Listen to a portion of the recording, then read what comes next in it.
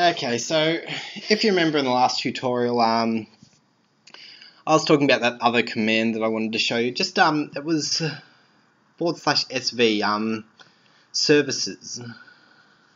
Now I was hoping this would have been just a bit faster, but it's undergoing. Still not really working well. 28 seconds, so it's not that good. What we're going to do is in another window, we're going to run a few commands. The first one is service Postgresql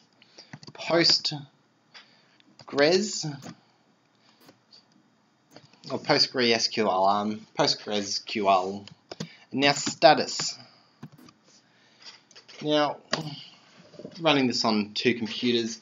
Now once it's set up, you should come up with something like mine has 9.1/main. So we're not set up over here.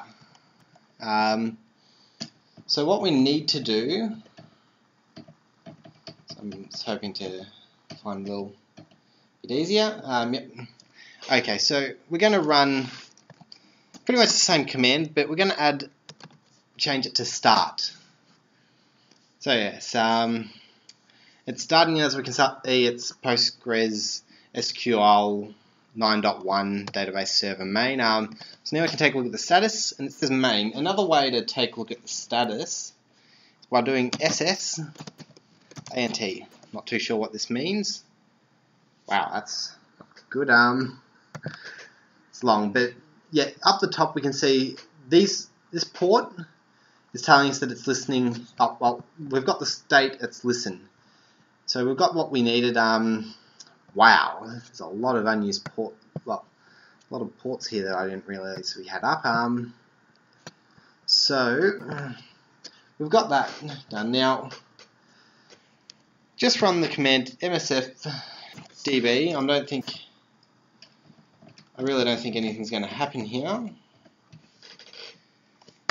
Yeah, nothing's happened. Now run it with NIIT. Still no command.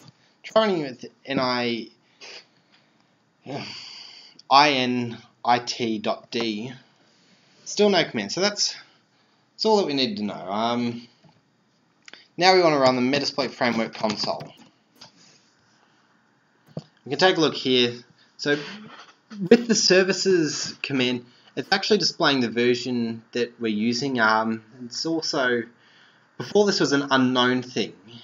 If you remember, like these bottom ones were unknown. The bottom 5, I think the bottom 6 even were unknown. Now we know that they're Windows RPC. And we can see Microsoft RPC is the service. It's the version. So we know a bit more about that. That can help later if you want to understand a bit more, but we don't really need this at the moment.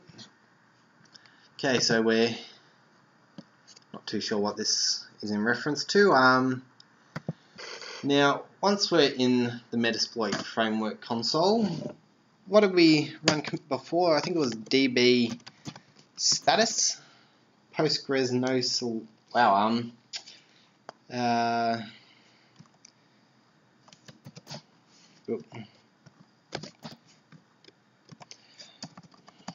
Where we started. So we've got, I can't remember what it was. Just gonna go back and see which one.